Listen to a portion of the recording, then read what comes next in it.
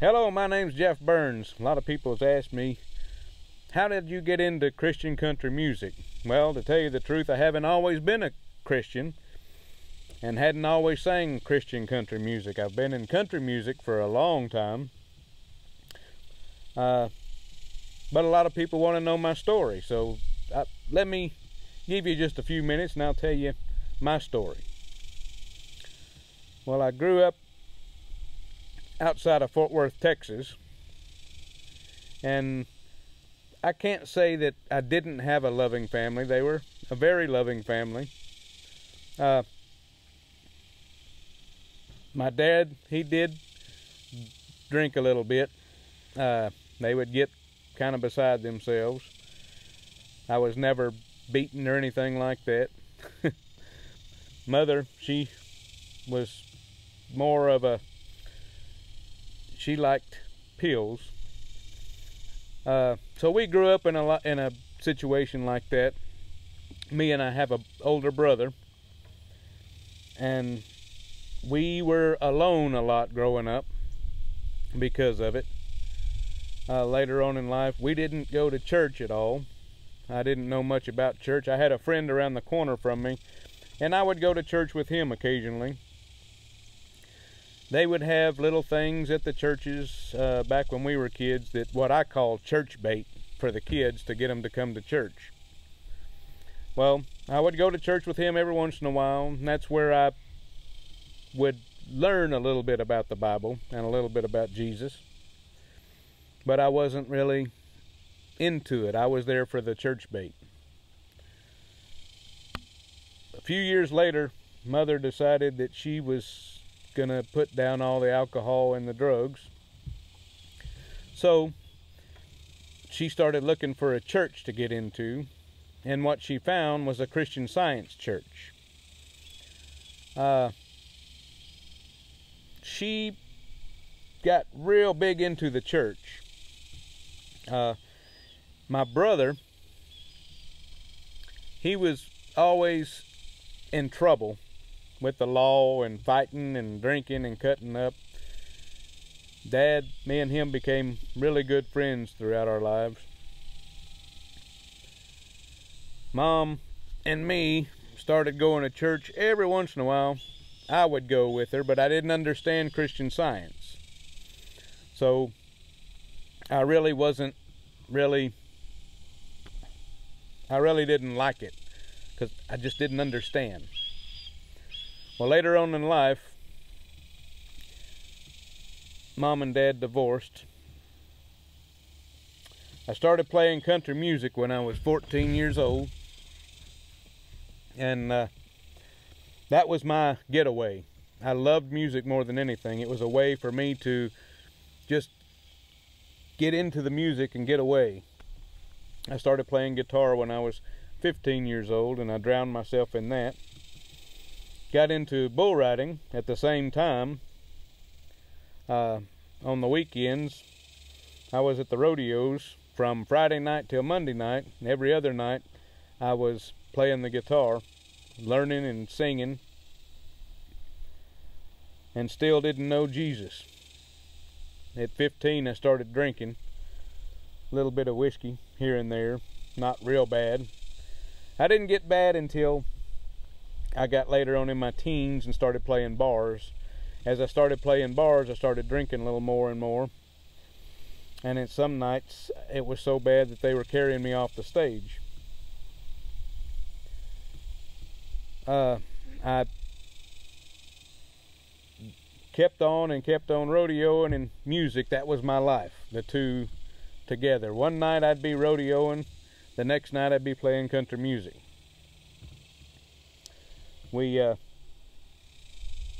got a record deal when I was 26 years old, or 25 years old, I'm sorry. And that lasted for one show, and the company went bankrupt.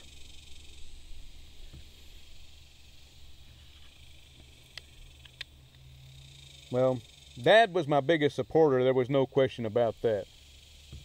He loved my music, went everywhere I went to play music, he was there. I had to watch him a lot because he still drank pretty good. We lost him in 1999. He passed of a sudden heart attack. He was 47 years old. A couple of years later, I lost my grandparents, which they had a lot to do with my raising, because of my parents, when they were on the bad side, excuse my French, they would take me in, and I spent summers and spring breaks, and anytime I was out of school, I'd spend it with them in Louisiana, and also my other grandparents here in Burleson, Texas. So I was back and forth, moved around a lot. I also enjoyed the attention. I love the attention more than anything. And my grandmother, she would just sit and listen to me sing in the back room. It was just, she would never come to my rodeos. I couldn't understand why, but she wouldn't show up to them rodeos. Well, one night I got hurt really bad, and it laid me up for quite a while. But I was still determined I was going to make it. And music or rodeo won. Well, after a few years, I got with a good band that they pretty much tried to get control of me. We started traveling around a lot and playing music and making albums and just living the life. We signed another record deal with Red Star Records and did a show with Little Texas and Confederate Railroad. Did a few. And that didn't last long either. I wasn't apparently the record label type. I was very independent, and they didn't like my drinking. They didn't like a lot of things that we did. But the band, we stuck together for a long time. During the middle of all that, my mother got sick and my brother went to prison. So it was pretty much me by myself. I didn't have a whole lot of support after Dad that I could see, which I really did. Well, it didn't take long. When she got sick, I lost my grandmother. In the middle of it, she got cancer, and I lost her on both sides within just a few years. And then my stepdaughter that I raised from when she was a very young girl, her and my mother passed away on the same day. So it was a little shocking. So I was very mad at God. I didn't have much faith at all. I didn't feel like I wanted to be a Christian. I remember being in Nashville one time, and I ran into Pastor Dan Duncan, and I was going to do a radio interview with him, and I walked into his office, and I was drunk. And I decided at that point I did not want to do the interview on the radio because, number one, I'd be embarrassed. So he asked me when I was sitting in the office, why don't you do a Christian song or a gospel song? And I said, well, God's never done anything for me. And I turned around and started walking off, and he said, you mark my words, you'll be back. I said, well, a lot of stuff's happened. I don't think I will. So we were out playing one day, and I got really drunk. This was several years later. And it was weekend of Easter. And a buddy of mine came over and said, get up, we're going to go to church. I said, I am not going to no church. He said, come on, get up, we're going to church. So he woke me up. I finally got up and got coffee, got dressed, and we went to a church in Alvarado, Texas. And it was under a tent, but I was sweating, I was hungover, it was hot. And the pastor started preaching.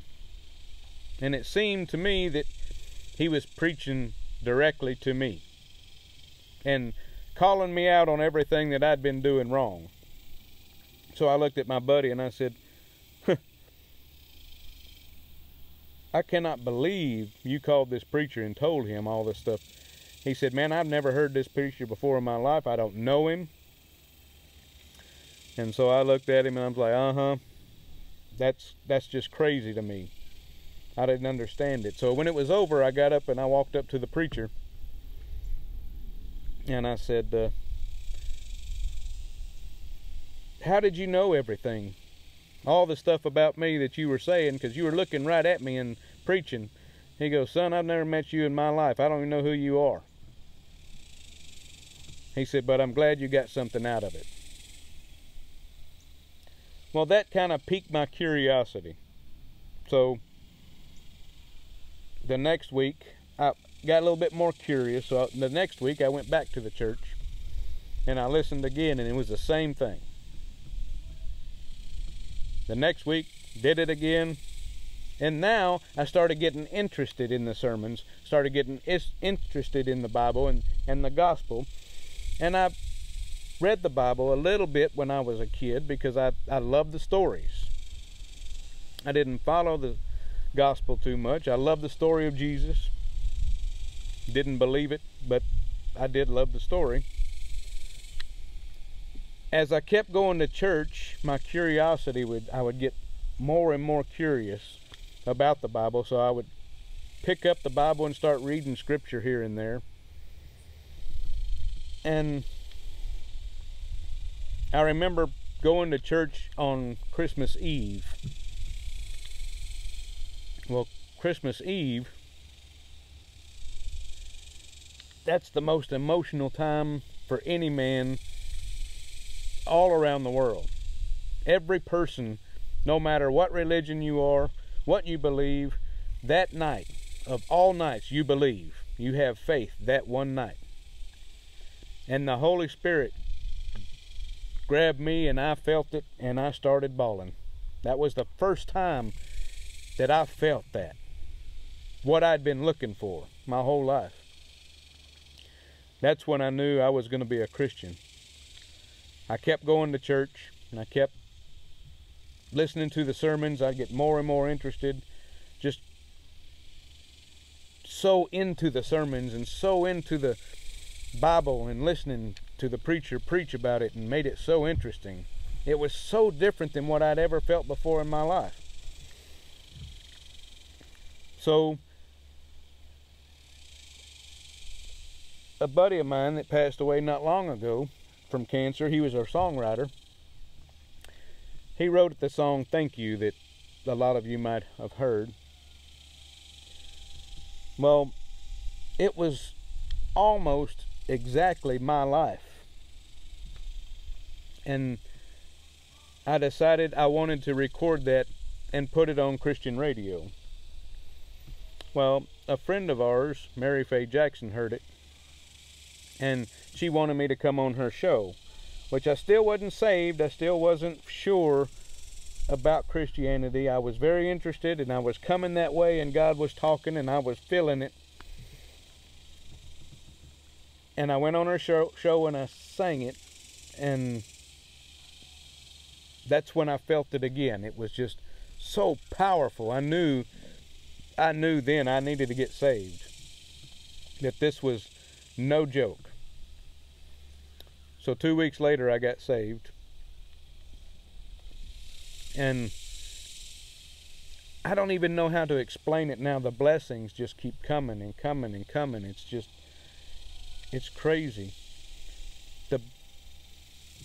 I met a woman a few years later after I got saved, and I got away from the church, and I started drinking a little bit, and I was partying, and I was still playing.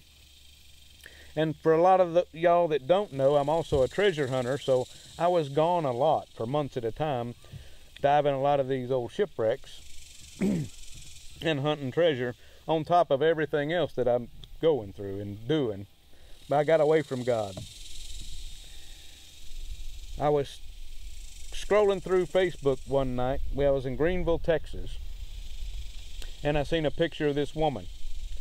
Never seen her before in my life, did not know her, and I just was mesmerized. And I remember I remember Granddad telling me my whole life that, son, when you see that one person that you're supposed to be with, you're going to know that second. And I had a buddy with me at the time, and I looked at him and I said, I'm going to marry that woman. And he about had a heart attack. He just could not believe that the marriage word came out of my mouth. And he said, well, let me see. And I showed him a picture. I never knew this woman, never met this woman, nothing. So I started liking some of her posts on social media, and I would message her every now and then and just comment on certain posts. Then we started talking a little bit, and we finally, over a few months, exchanged phone numbers, and then we met. And after we met, and I will have to tell that story later, that's for another time, but we have not hardly been apart a day since. A couple of weeks later, we're watching a movie and just relaxing at home, she came to my house and we're just sitting there watching a movie. Chuck Day calls me out of nowhere. I haven't talked to this man in a few years, and he said, it's time. I said, it's time for what? He said, you need to be in Nashville in 2 weeks. We're going to start your new Christian album. I said, Chuck, I've quit music. I've quit everything. I'm not ready. He said, you're ready. I got the sign that in 2 weeks you'll be in Nashville. Well, I looked over at Robbie and I said, well, we're going to Nashville in 2 weeks. She said, I'm ready. Let's go. Well, we went to Nashville and we recorded our first 2 tracks. You Can Always Come Back Home and Child of the Light. When I heard them songs and just the emotion that was in the song and what it was, the emotion when I sang the songs, I knew then this is what I'm supposed to do. I'm supposed to come back home. Exactly what You Can Always Come Back Home says in the song. It's point blank. And I knew right then I need to get back to God because I've strayed. I've gotten away from it. And I'm not doing what I'm supposed to do. I got to get back. We got back from Nashville and we just got song after song after song sent to us. We've been in the studio recording, and we've been all over the country singing and playing. The blessings just keep coming and coming and coming.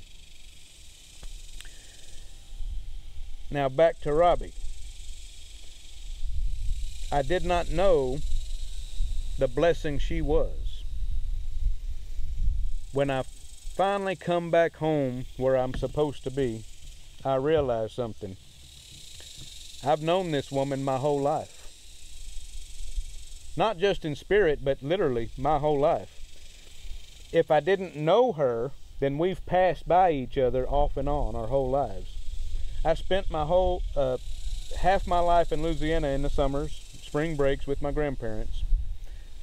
Well, come to find out, they were just a few miles away from her parents.